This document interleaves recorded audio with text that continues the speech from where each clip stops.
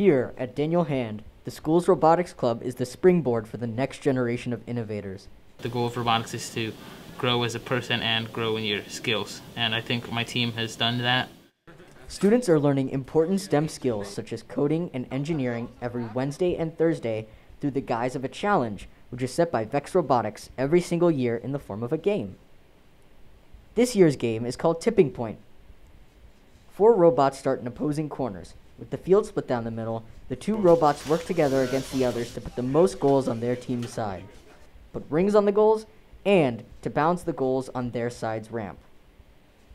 The challenge gives students the opportunity to put their creativity to the test and open doors to future opportunities through the competitions. I've known a few of my students that have gone on to become engineers, aeronautical engineers, and they're people that own their own businesses.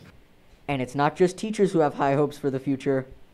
UConn, I know, has a new major in robotical engineering, which in itself has definitely opened my mind up to a lot of the opportunities that life has to offer in terms of robotics as a whole. And I think that in the future I want a job oriented to that engineering kind of idea, and same with college as well.